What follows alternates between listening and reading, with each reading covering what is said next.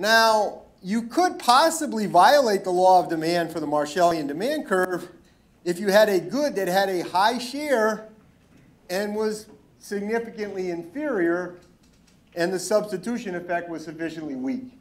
This is a so-called Giffen good case. Right? The Giffen good case is very weak substitution effect, so when prices fall, you don't increase your consumption very much from the substitution effect.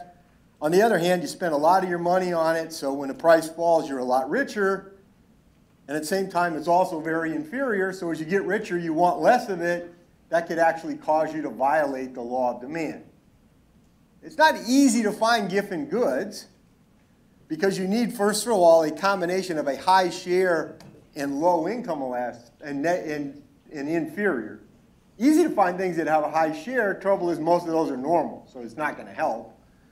Now, and people have searched, and they think they might have found it in some places, haven't found it in others, been able to create it in a laboratory with rats. You know, there's all kinds of things you can do to try to get a Giffen good. But I'm not going to spend a lot of time on that because actually most of those searches just prove the theory. That is, if you're going to find one, you got to look for a place where this isn't too big, this is big, and that's negative. That's where you look.